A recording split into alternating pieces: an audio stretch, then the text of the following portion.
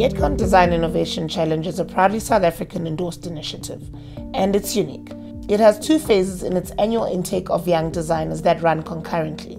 In early 2017, 15 of South Africa's top fashion design graduate students were selected to take part. The journey starts each year with the 21 Steps to Retail, a practical design and entrepreneurial program.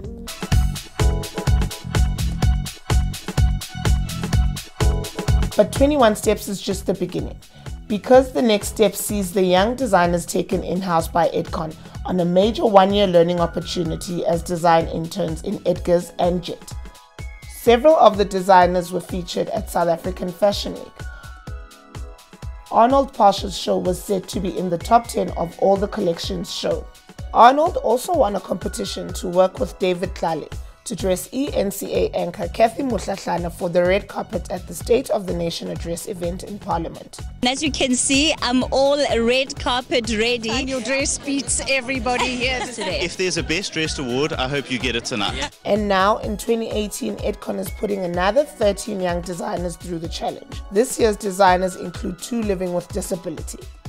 This year's interns are working hard to match up the success of 2017's interns, 5 of whom have been offered permanent positions in Jet and Edgars, and 2 have won a lucrative contract to manufacture activewear. The others are pursuing opportunities to start their own businesses.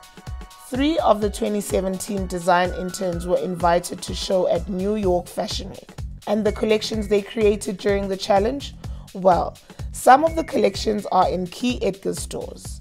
I think for us, transformation is a journey that we want to embark with, especially with our students, where we want to ensure that we support local manufacturing, we support job creation, and most importantly, we also try and ensure that we use this kind of initiative as a pipeline for employment for EDCON as well. The EDCON Design Innovation Challenge pipeline is truly up and running, supplying fresh products that is proudly South African.